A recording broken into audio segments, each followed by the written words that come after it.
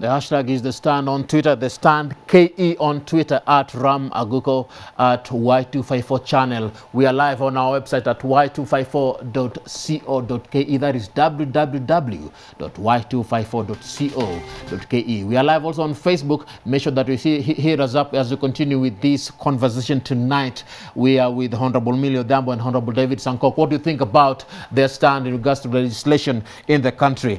Karibu sana waheshimiwa. Thank you. You've given your stand, and that was quite intriguing. Umesema you have an A, of course, of which there are many Kenyans who may agree with you, many may not agree with you. You've said quite a lot, even in regards to the legislative roles that you've made. But let me start with what happened yesterday. Quite a very interesting turn of events, where we had the president of the Law Society of Kenya, who said this, and I quote, "We officially declare this house as belonging to the people of Kenya. Anybody who comes here as a parliamentarian will be a trespasser. Hawa watu si halali kutoka leo." Let me pick it up from there. Do you agree with that? What is your position in regards to that, considering that they are addressing you specifically as members of Parliament? I respectfully don't agree with the chair of the president of the Law Society of Kenya. And the reason I don't agree with him, even though I agreed with the Chief Justice or his advisory, but I don't agree with President Harvey's position, because the Constitution is very clear that even where the Chief Justice asks the President to dissolve Parliament, until the President does that, then the Parliament is actually still legal. What he's doing can only come into effect once the President declares Parliament dissolved. Then in that case, he can come, and anybody he finds, he can actually lawfully evict.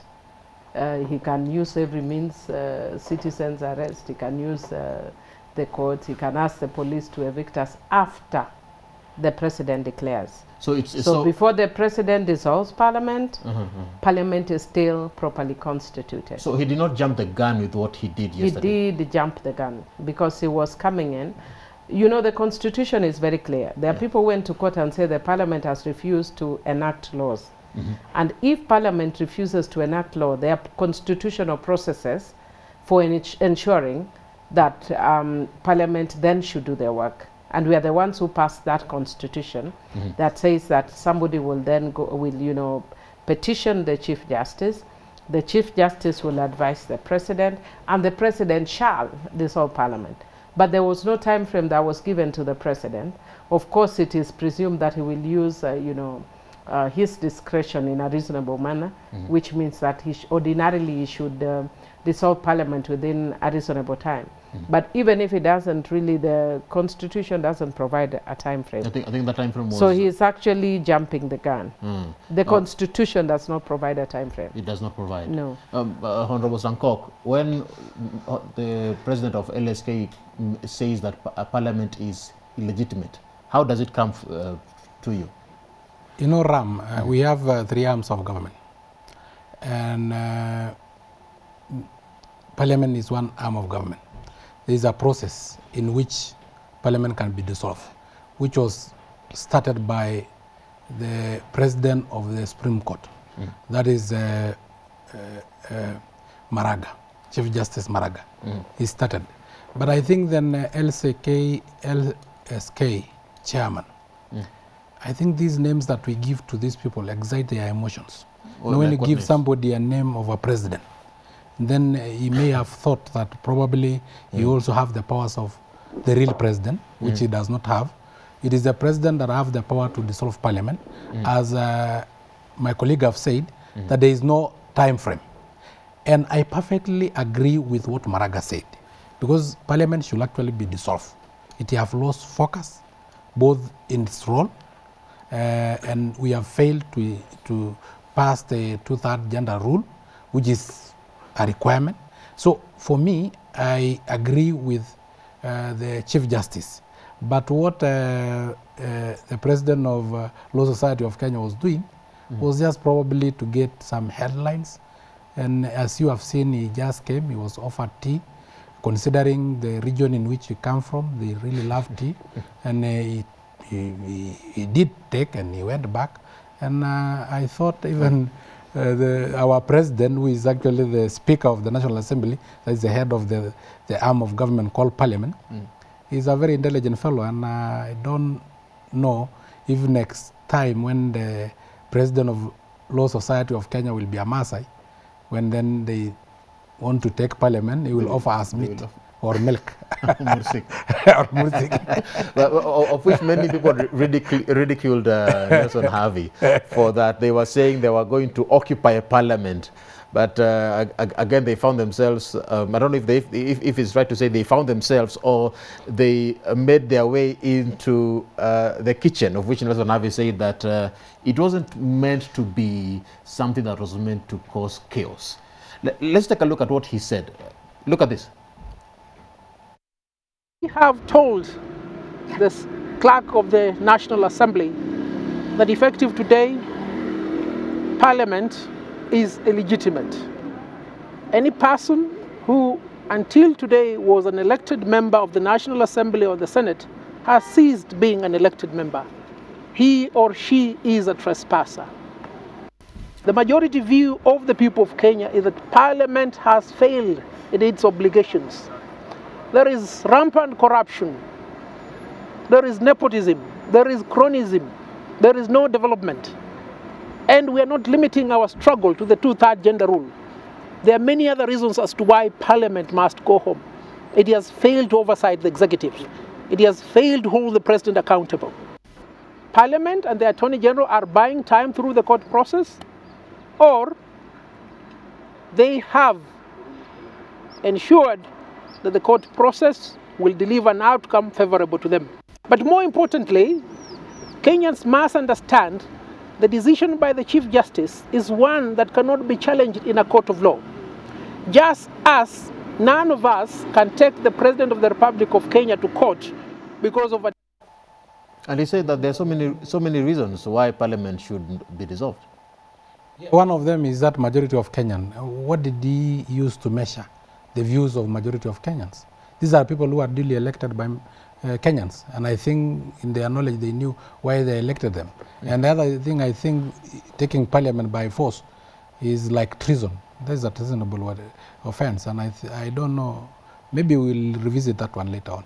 But now Parliament has had a lot of, let's say, failure when it comes to the 2/3 gender rule. Honorable Mille, I remember so many bills on the 2/3 gender rule have been brought on the floor of the House. At some point, you even said in one of a conference, you said that it looked fashionable. Those are your words, fashionable to bring bills on 2/3 gender rule, and maybe at some point you will bring yours. You're one of the 27 members of Parliament who sat at the Parliamentary Select Committee. Yes. And at this point, what would be your call to action about this 2/3 gender rule? Because now it is the reason why Parliament is where it is right now.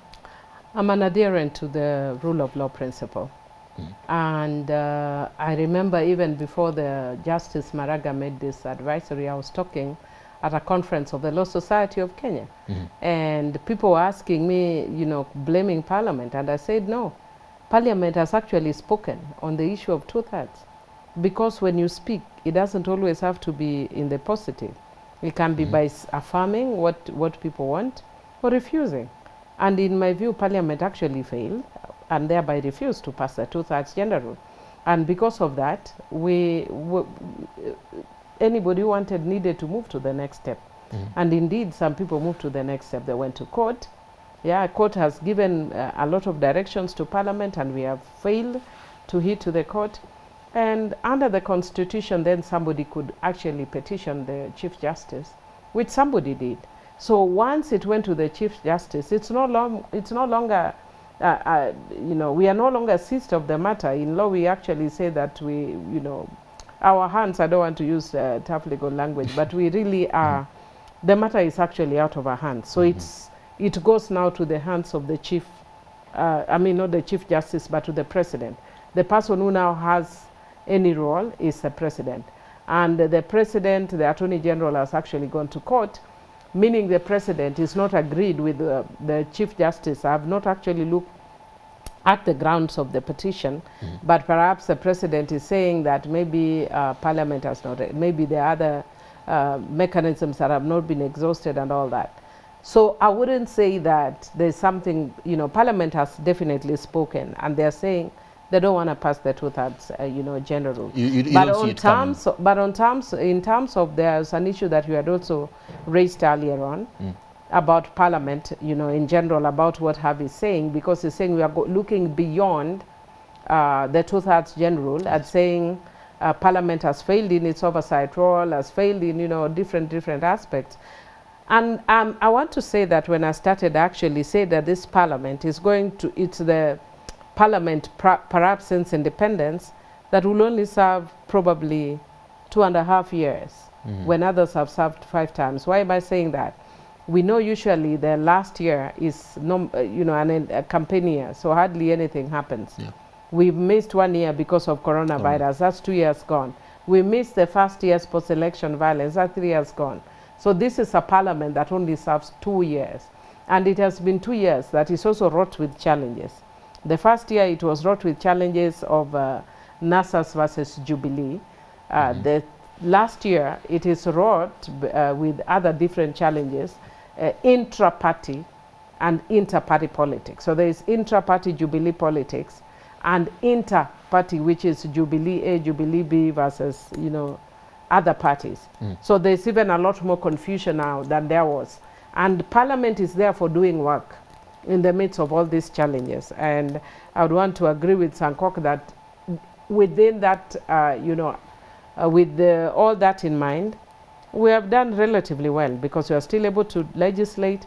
We are still able to oversight. Like today, if you actually were in Parliament today, the Public Investment Committee has passed a report that is indicting the CEO of KEBS, that is actually calling for very severe action against the CEO of KEBS, and it was cross-party line. I'm looking at what the Speaker of the House said, the Honorable Justin Muturi.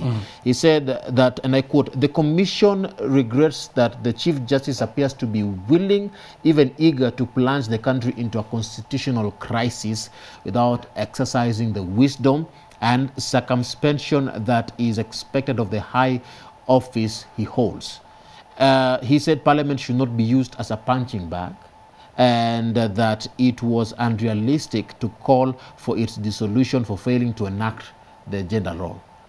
Would you agree with that? Yeah, I agree with the Speaker 100%. It's unrealistic. It was unrealistic just based on two-thirds gender rule, because there are a lot of laws that were supposed to be passed to align it with the Constitution, which have really done. And it is not only the gender rule that we have not passed as Parliament. There are the Article 100. There are so many other rules that we may not have really aligned to the Constitution. But having said that, let me tell you, Ram, that the Chief Justice just wanted probably headlines and did not really try to, you know, in law, we also balance. The Chief Justice? Yes, the Chief Justice. But why I agree with him on the dissolution of Parliament? Not because of the two-thirds gender rule, but because as a House, we have actually lost direction. You know, in the old Constitution, the President was actually an elected member of Parliament, and the opposition leader was an elected member of Parliament. The President sitting in Parliament to defend government business in Parliament, and the opposition leader sitting in Parliament to defend the citizens of this country and to keep the government on top.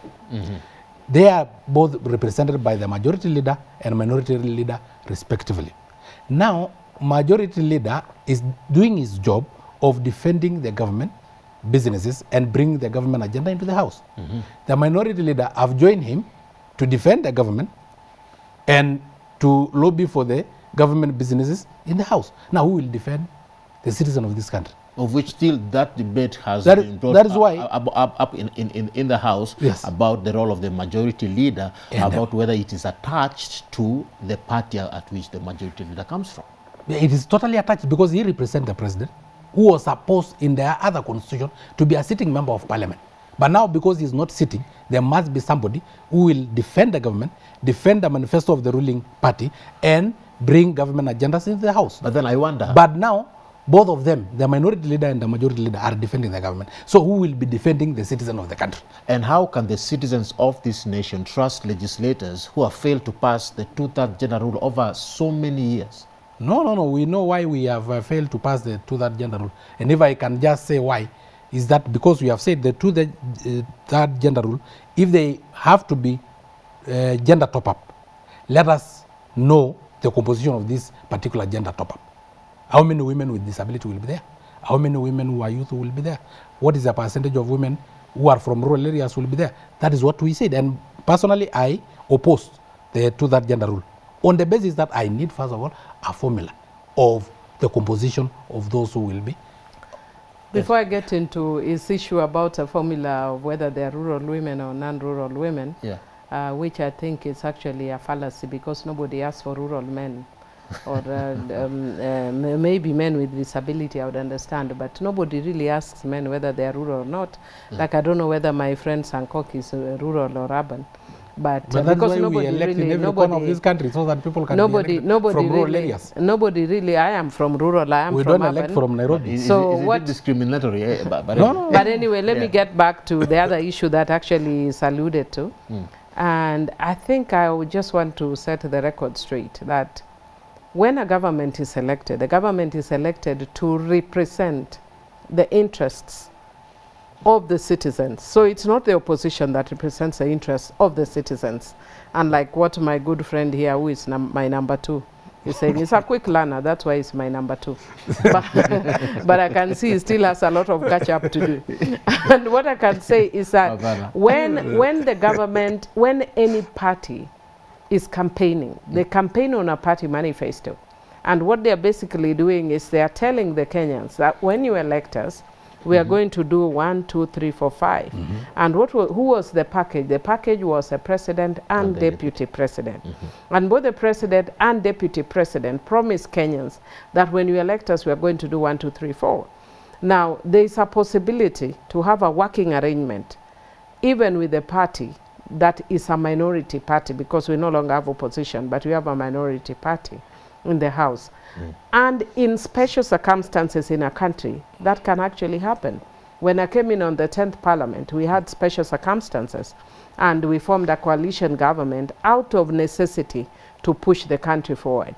In the same manner, this Parliament or this country, this situation now, could be equated to what we had in the 10th Parliament, where there was a coalition of the unwilling, because you'll have the coalition of the willing, but that was a coalition of the unwilling to forge the country forward.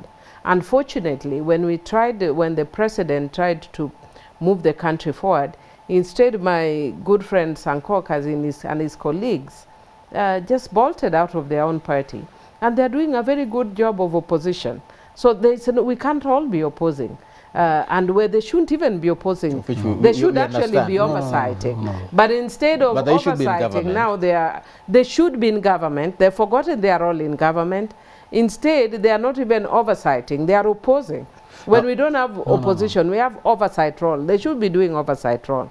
So what I would want to encourage my brother Ole Sankok is that, one, support the presidency that you brought in place. And don't oppose the presidency that you brought in place. And when we have a common agenda, which is to bring the country or forge the country, enable the country to forge ahead, they should actually be happy. Because when you have peace in the country, it actually enables the sitting government to work very well, without tear gas, without closing shops. Not having peace, yes, to strangle the citizen. You know, you put it very well, that the government in place was elected on the basis of the manifesto. Majority of Kenyans saw 2 manifestos, the NASA manifesto and the Jubilee manifesto. They said, we go as per the Jubilee manifesto. The majority elected the Jubilee. So we have a manifesto. Now, if we are implementing as the Jubilee and the ruling party, the manifesto, who will put us on check and balance, who will represent the citizen and say, no, this is what we promised us, This is not what we promise us. But now, at the same time... But we are not elected. We are not representing the citizens. And again, let me tell you. Who are you representing? You are elected. The government that is elected is elected to represent the citizens. I am aware that... Millie is now arguing on, and is arguing on the point of, you know, they are now the one who are measuring our loyalty to the president. We are very loyal to our president. No, we are not measuring loyalty. But is the one we are not measuring the Big Four agenda and his legacy? We are fulfilling the Big Four agenda. But you know, for the sake of everything, there must be check and balances. Now, and I'm aware that you've been discharged. You've been discharged from the National Cohesion and Equality and Equal Opportunities. Equal Opportunity by the Jubilee Party. Yes. What's your feel about that? No, of course, I was discharged procedurally. It was followed. The procedure was followed because it is according to our standing order 176.1, 176.2. It is the nominating party that will place a member and discharge a member from a committee. Probably they thought better off in another committee than the committee that I was in. And by the way, I only served in that committee for 2 months, 14 days. That is a world record. The shortest ever serving member of parliament, a member of a parliamentary select committee. So I'm proud of my record. I've set a world record. I have no problem. I have no issue with it. And being discharged from that committee does not mean that there is issues with the party. There is somebody else who will put more effort in that particular committee. I'm in the Committee of Labor and Social Welfare, the Ministry of Labor Oversight, the National Council for Persons with Disability. The people in others, you have no problem with the decision made by the Jubilee Party. It was done in the right manner. In the right manner. Now, it followed the law. I accepted and I say thank you for the 2 months that I had been serving. Because that was the order given by the ruling party leader. Yes. What about the order given by the ruling party leader not to continue campaigning till the right time? You know, let me tell you, sometimes as members of parliament and as leaders, we have also a say in whatever decision that is being made in this country. If I'm told not to politics, what am I supposed to do?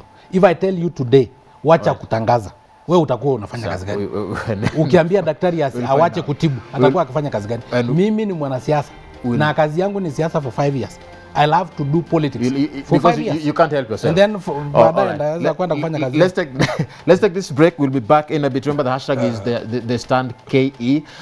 He says that kama wewe ni mwanasiasa, that is what you're supposed to be doing. If someone tells you what to do, what you're not to do what you're supposed to do, what am I supposed to do? Can you stop it?